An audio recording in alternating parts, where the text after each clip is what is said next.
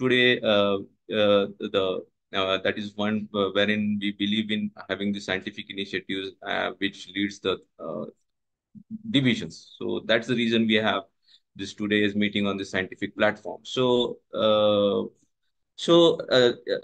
introducing Sir Dr. Niraj, Professor Niraj Goel, sir has achieved lot of achievements in these many years. He has done more than 5,500 major surgeries, 6,300 laser proctology surgeries.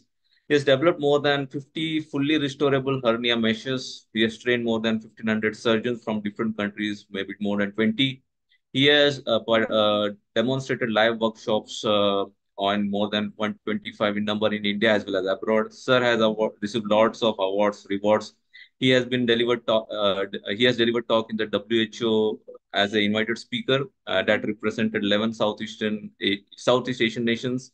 He has been a avid speaker in TEDx, wherein he spoke on cut clarity cricket in this in the 20 last year, as well as he was also spoke in TEDx on a very interesting subject of driving the blade, mixing a positive cut. He has been one of the most recognized as 10 most powerful leaders by India today, and he's received an entrepreneur award by Times of India, as well as an award by Economic Times as most influential leaders. And Sir has been recognized as a surgeon extraordinary in an article published in Business Today. And he has conferred with an award of guest of honor in the majestic journey of legends in entrepreneurs forum of India. So this was brief about Sir, and without wasting much time, I would hand over the session to Sir to speak on the today's very interesting topic, that is fixing the unfixed issue with cyanoacrylate glue in hernia. And I would welcome again Dr. Neeraj Goyal sir to and I hand over this stage to Dr. Goyal to start the proceedings. Over to you, sir. You can start. Sir, you are on mute. Yeah. So really nice of you, Dr. Sanjay and Team Samarth, for this lovely introduction and the opportunity to share this experience on a very important aspect of hernia management, which is gradually evolving. And I'm fortunate that I started some time back. And I would like to hear from others. I like to discuss my esteemed guests in this call, what they think about their experiences and this product. So I hope my screen is visible there, the presentation, I mean to say. Yes, sir. You're All right. visible. Thank You're you so audible. much. Thank you so much.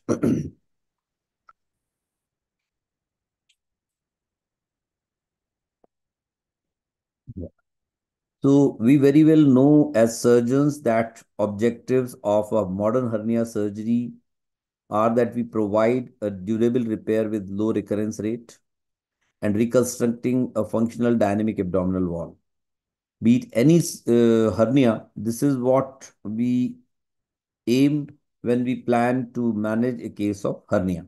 It includes all the aspects of hernia management, starting from the built and anatomy of an individual patient, the site of hernia, or it may be ventral hernia, inguinal hernia, midline hernia, lateral hernia, it doesn't matter.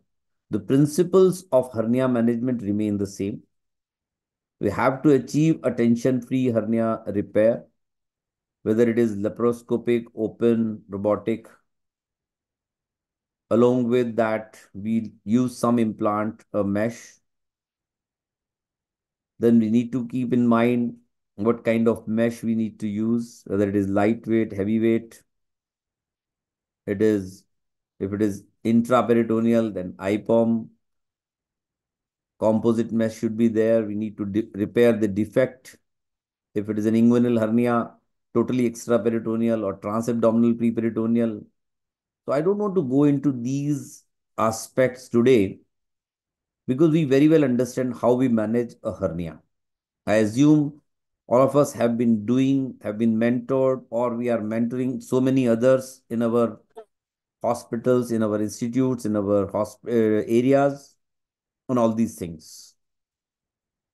So, in addition to many aspects when we discuss. Like for example, if we take totally extraperitoneal hernia, inguinal hernia surgery as an example, we have these kind of steps starting from positioning of the patient, then we'll take care of the pneumoscrotum which may not develop in advance, then we enter into the extraperitoneal space, then we dissect the sac, space creation, mesh placement, and then post-op care. So in the last part of this hernia management in any hernia surgery, when we do the mesh placement, after introducing the mesh in that space, in that cavity, wherever the hernia defect was, and before that, we have already taken care of all the part of sac management, whether we reduced it, excised it, closed the defect, we have done all this. Now we have introduced the mesh in that cavity, whichever space was there in the body. Before closing, we need to fix this mesh. This is what is the topic for the day. Fixing the unfixed issues. Meaning, what are the options that we have when we want to fix the mesh?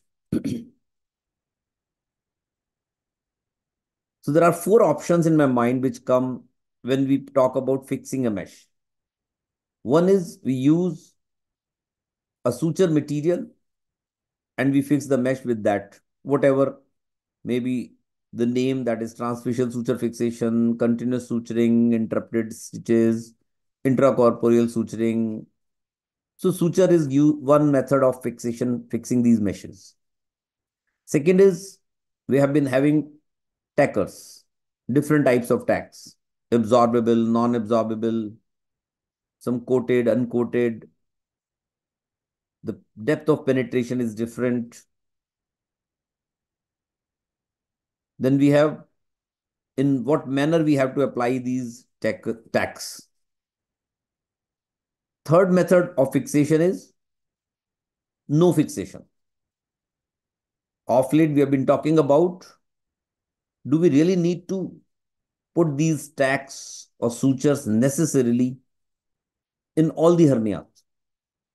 So yes, in few hernias, like when we are doing in an extraperitoneal space, and we can afford to take advantage of the anatomical planes in which we have placed this mesh after adequate dissection, we can afford not to use any fixation device, no suturing, no tacking, and we can leave it.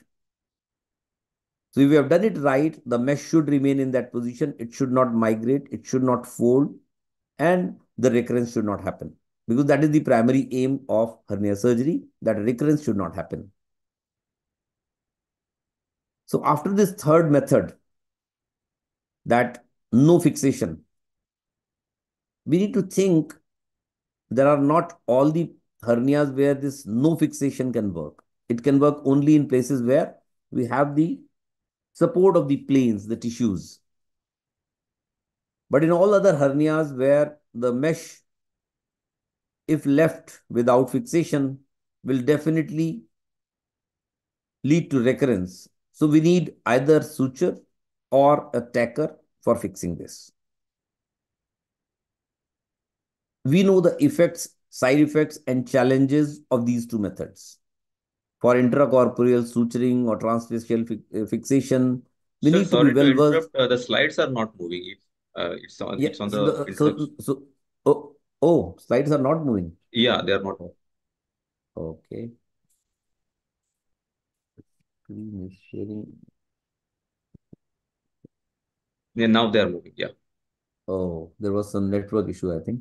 So you can see the objectives of a ventral hernia, modern hernia repair.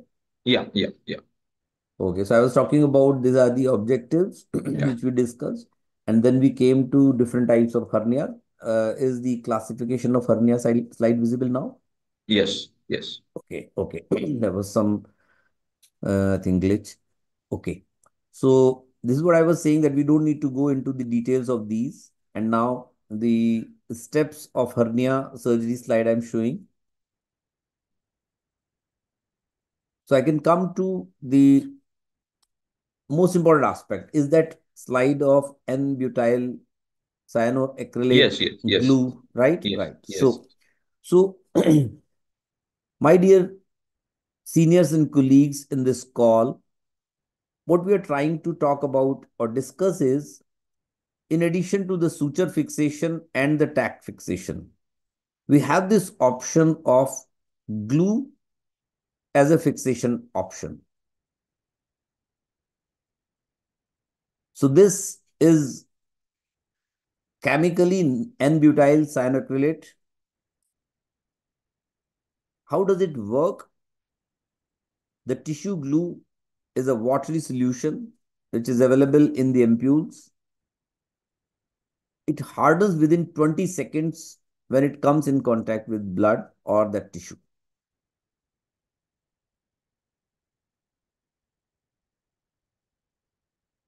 So this is the publication. We'll try if it works, the video.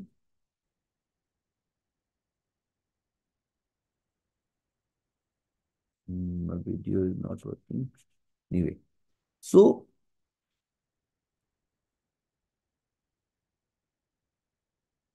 yeah, where do we use this glue or cyanoacrylate preparation? One is mesh fixation in laparoscopic surgery, and other is gastric varices, acute esophageal bleeding. So these gastroenterologists, endoscopists primarily use this. For us, it is in the extraperitoneal space where we can use this as a substitute to tacks and sutures. How do we use it? It's available in the form of an ampule. The liquid is there. So an injector will simply be required to push like an injection, like we do irrigation in the laparoscopic surgery, or we do use some hemostatic preparations, whether it is liquid or powder. In the same manner, this glue through an injector can be placed, can be pushed after placing the mesh, and this glue fixes the mesh to the tissue. Usually 1 milliliter is the dose recommended, but here we are not gastroenterologists, so we can just use it sufficient to make the mesh become reasonably adherent to the tissue.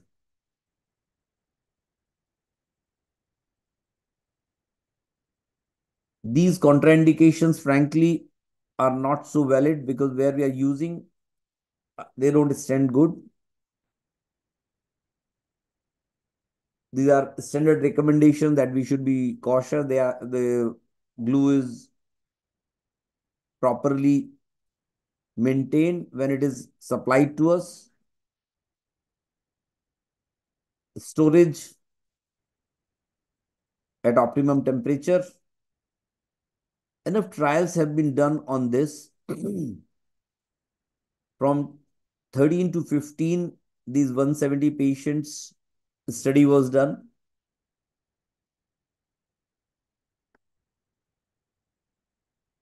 In variceal treatment, they demonstrated the effect of the cyanoacrylate. So immediate hemostasis was achieved in 91.4% patients.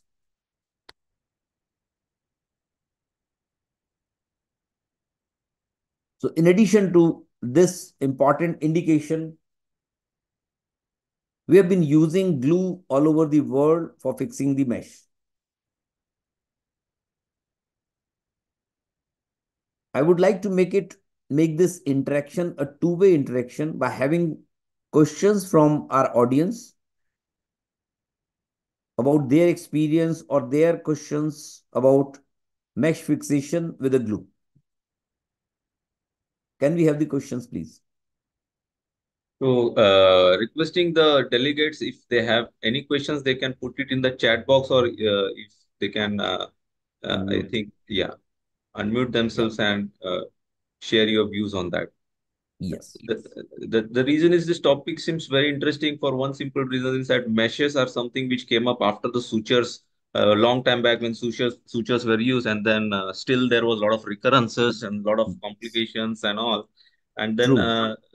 based depending upon the different meshes, the synthetic ones, the biologic ones, and whether they are semi-absorbable or non-semi-absorbable. Based on that, you may have very various different questions because Yes. each individual surgeon may have their own experiences about using different meshes. So, if at all any questions, you are pleased to share them. Yes.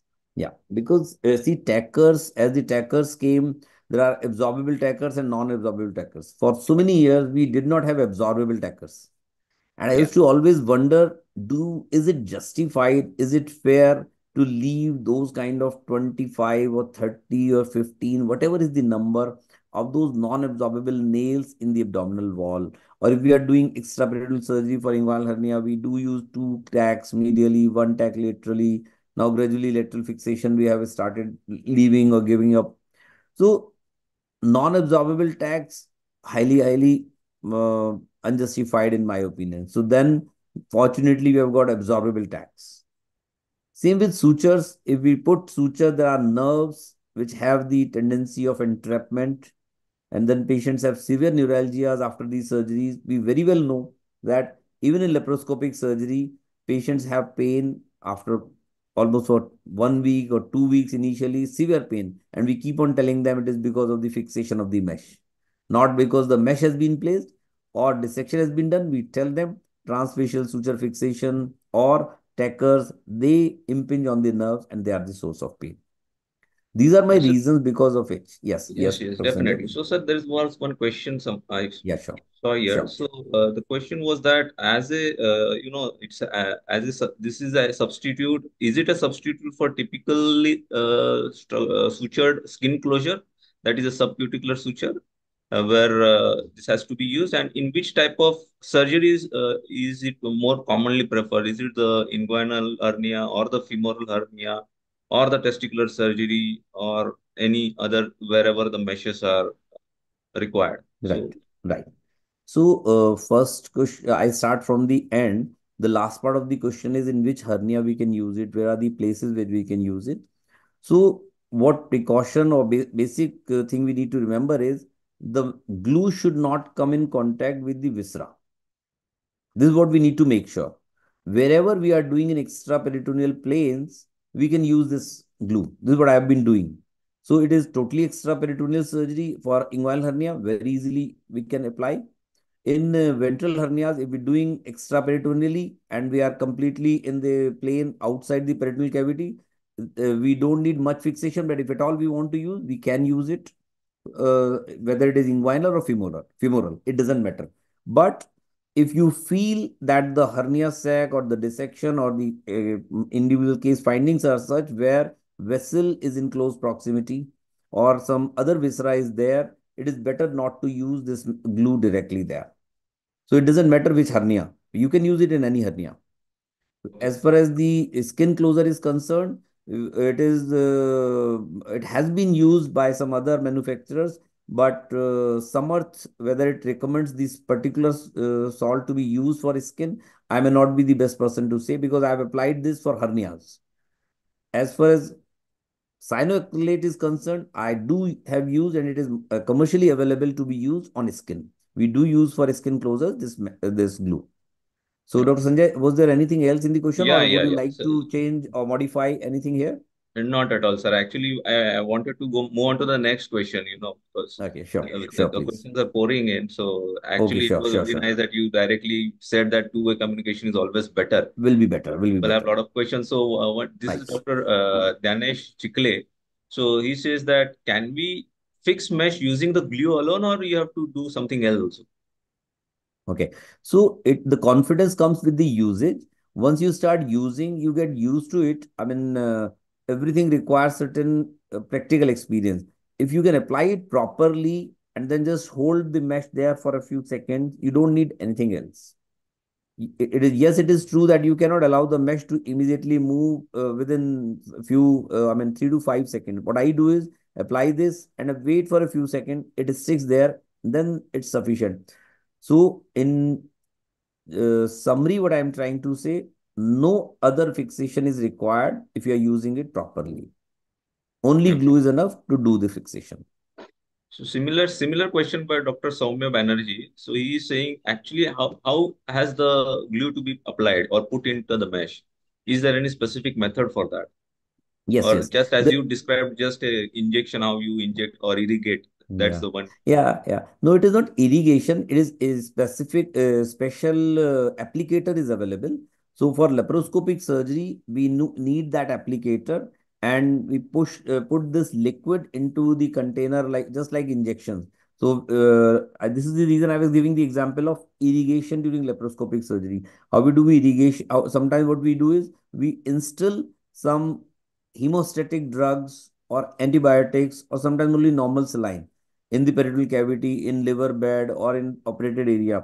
In similar manner, we have these applicators available, which are where the syringe will be connected, and we push the glue from outside, and the drops will be delivered at the tip of that applicator, where the tip of the applicator will be exactly where the mesh has to be fixed. So it is not to be spread out in infiltration manner. We have to gently instill this exactly as drops in through the mesh when it passes through mesh, and it sticks to the tissue. Okay, okay. So there Yeah. is another question that has been asked now that you have been mentioning about all these things in open procedures. Now, is there a utility of using cyanoacrylate in laparoscopic procedures Oh where yes, the meshes are? yes, definitely. I'm talking about primarily laparoscopic surgery. In open Okay, surgery, usually we are more comfortable, more habitual of using sutures. We don't use tacks also for open surgery. So it is primarily laparoscopic surgeries where we need tackers. Otherwise, we have the access with all the instruments, and we do open fixation. It is correct. primarily for laparoscopic surgery where it is more useful. Okay. So now, sir, a question from my side. So if we compare the suture techniques vis-a-vis the glue, so Yeah. how is the how can we rate about its usage in the terms of risk of infection or a cosmetic outcomes or patient satisfaction or the cost wise as well? So, Dr. Sanjay, whenever we are doing mesh fixation, whether we use this suture or tack, challenges remain the same. One is the procedure itself. Suturing requires certain expertise, skill. Then tacking also requires that, but tacking is a little simpler. Once we have done either suturing or tacking, after that the risk of nerve entrapment is there, due to which the patients of all these hernia surgeries they experience pain for a few days to few weeks. Not necessarily everybody, but there is a possibility of this. Third, the non-absorbable part. If these checks are non-absorbable, then of course they are huge nuisance for the patient. So vis-a-vis these two options versus glue, where you have to simply drop the liquid there and it sticks. That means those possible complications of neuralgias are almost not there with glue. Okay. As far as cosmesis is concerned, so because we are doing this inside the body somewhere, directly cosmesis is not the discussion with any of the mesh fixation, whether we use a suture, tacker, or the glue. Okay.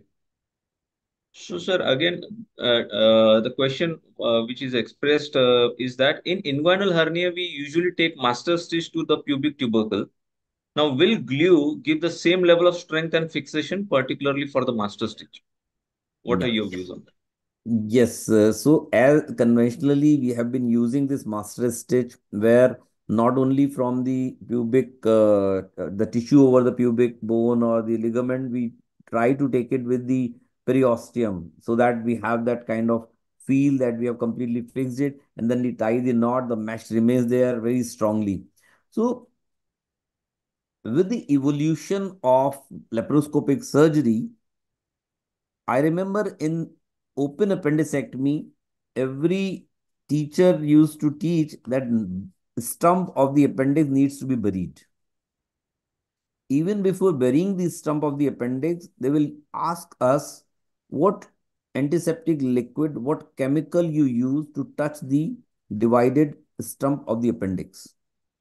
So carbolic acid or whatever was the recommendation, they used to ask us and we used to tell. In front of our eyes, during last 2 decades or 3 decades, we are seeing that all these things have disappeared. In laparoscopic appendicectomy, nobody talks about burying the stump, leave aside touching with the stump necessarily with a antiseptic liquid. So I'm giving this example to explain conventionally we are habitual of doing something, but when something new comes, these questions do come up to our mind. Because I've been using this, so I can say that this sticks strongly enough that we don't need to do that kind of a bone fixation or a periosteum fixation. So this sticks very nicely, no problem at all. Of course, a suture strength cannot be achieved with a glue, but the requirement here in this inguinal hernia specifically which we are talking about, fixation is not the strength, it is the fixation. We don't have to stick the mesh to the bone. We are just using this because we have been doing this. So what I'm trying to convey in essence is mesh fixation is very well achieved, but just by glue. We don't need to necessarily need this as strongly as we do it with suture. Yeah. So there is a question by Dr. K. Dipu Kumar. So Dr. Kumar is asking, suppose it happens, we happen to spill over the glue on over the bowel, then how has it to be managed? Dr. Deepu, this is like an event during the surgery. These are the kind of intraoperative possible complications. So it's like cautery touches the intestine. What do we have to do? So this is not recommended. Ideally, it is not recommended. It is. It will depend on the volume of the liquid that is spills onto the bowel loop. It will depend which part of the bowel was is this, whether it's small bowel, large bowel, how friable it was, if it was pathological. So ideally, it should not happen. If it spills, of course, it's a chemical at a certain temperature. It can injure the bowel. It can even lead to perforation of the bowel. So now there is a question by Dr. Navid Ashraf. So he's asking how many endocrine glues are used for hernia mesh surgery? The quantity. How How quantity? many endocrine glues are used? Okay, okay, Ideally. okay, okay. So it depends on what size of hernia was there, how many point fixation you want to do. If a totally acceptable hernia we are talking about, we need to put this kind of a drop at least at 4 or 5 places, right? 4 or 5 places. It will depend on the size of the defect, how much fixation we are intending to do. Accordingly, the quantity will be required. So it is not definite that this much one ampule or 2 ampules or this much milliliter of liquid is required. It is depending on the surgeon how much fixation he wants to do. Or what I'm trying to say, once we start doing this, we gradually realize large volume is not required. Hardly 1 ampule or half an ampule is enough. Yeah. So now the question asked now here is how would it be a combination of a glue and suture work in the surgery, or it's just a glue, or one goes with the glue, or only traditionally as we go for the sutures. So Yeah. how would be a combination? Right, right, right. So I completely understand because whatever we do, when I started using laser in proctology or when laparoscopy came, these kind of you can say insecurities or curiosities are very natural. We don't trust anything except God without seeing this. This is an old age saying. Similarly, once we start using the glue, then we realize the strength of the glue. So I'll only say surgery, we very well know when we do this, then only we can have the confidence in this.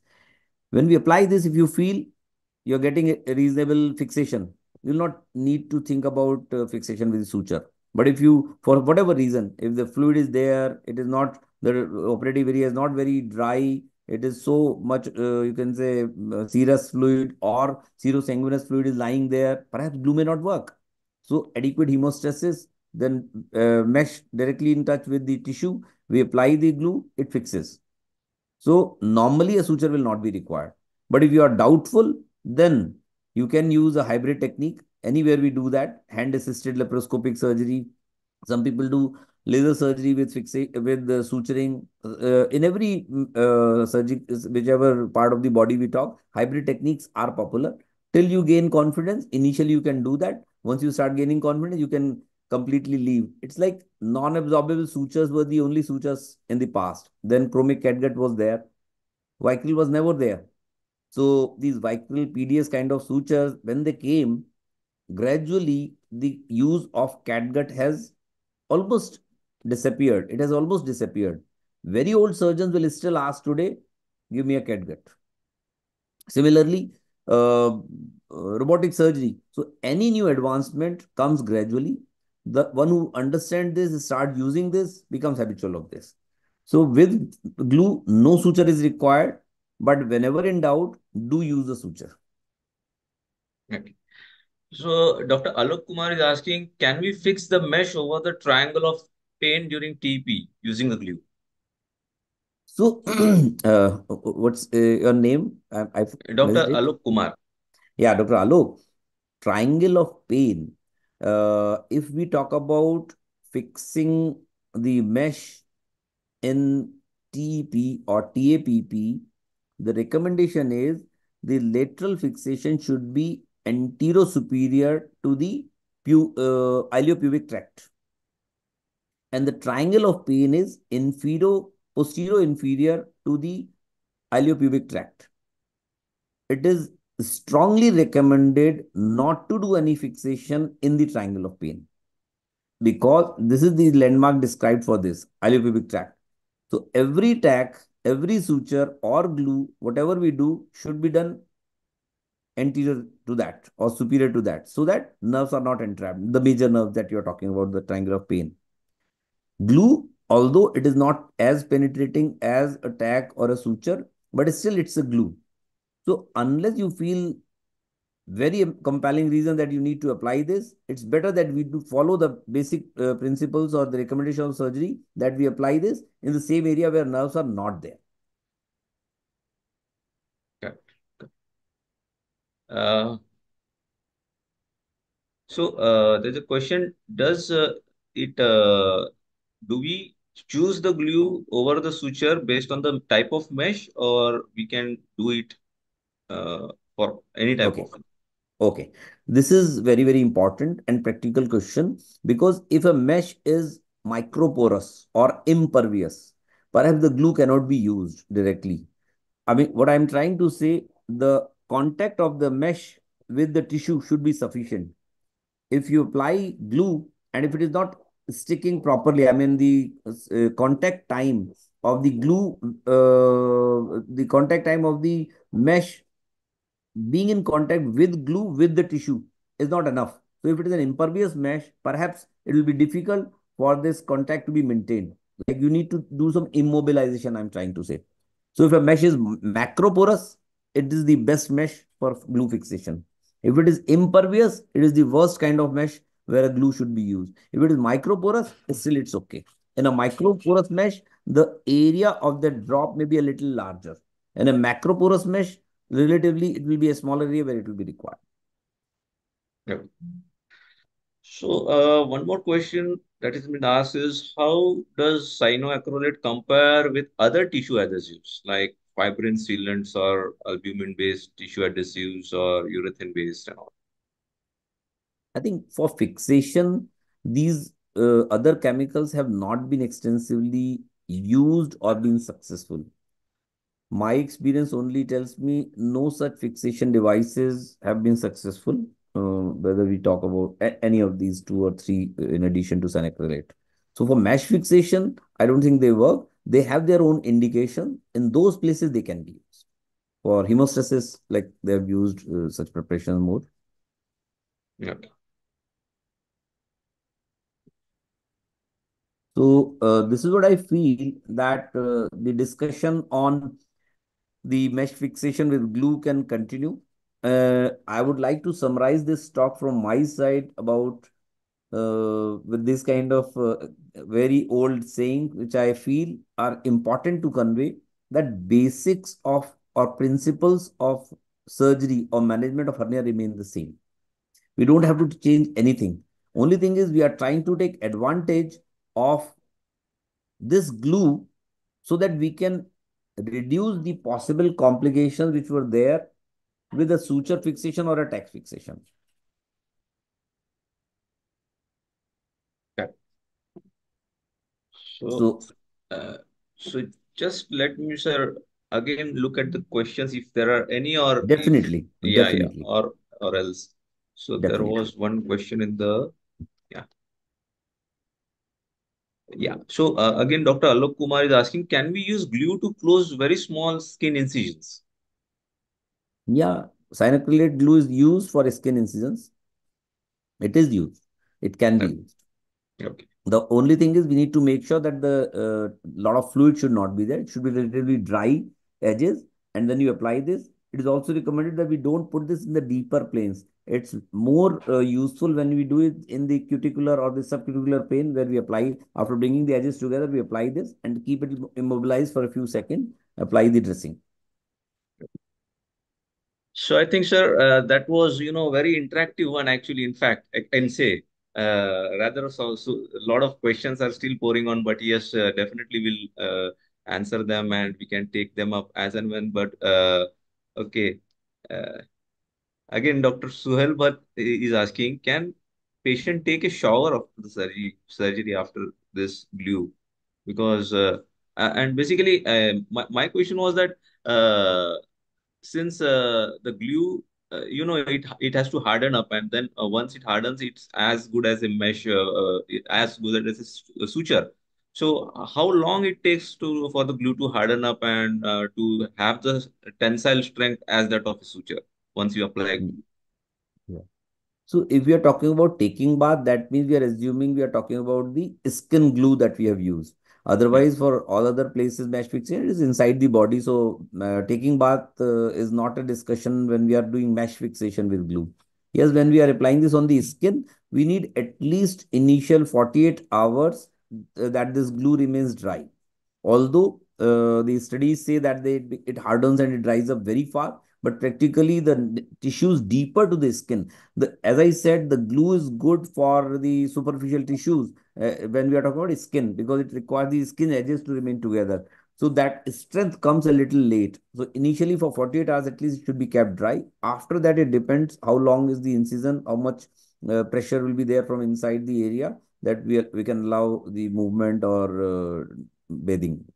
Uh, So I think, sir, that was very, very, very informative one, and I hope that we'll have similar such meetings. But now come the time constraints doesn't allow us to have more questions. But yes, definitely it was a lot of learning experience for me as well, and I hope that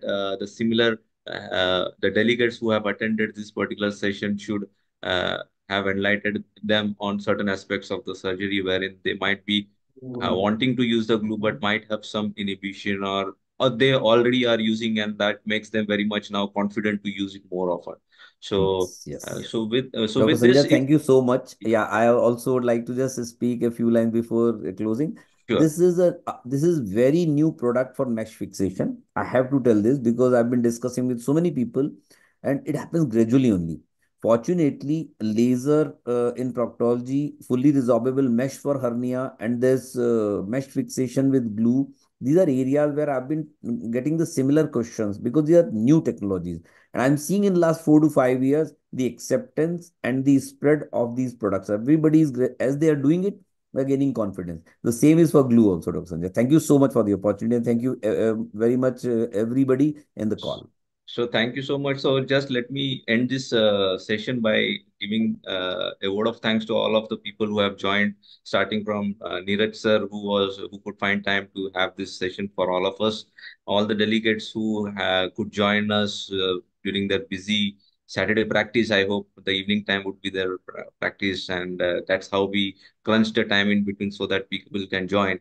And of course, my colleagues from the head office, uh, the Mr. Shantanu Banerjee, Shishirji, Dhanashri, Bhagwati, Anjana, and all the colleagues from the field who could make us bring under this one common platform. So, thank you everyone, and uh, we'll keep on meeting, interacting on such similar scientific platforms. So thank you all and have a good day. Thank you.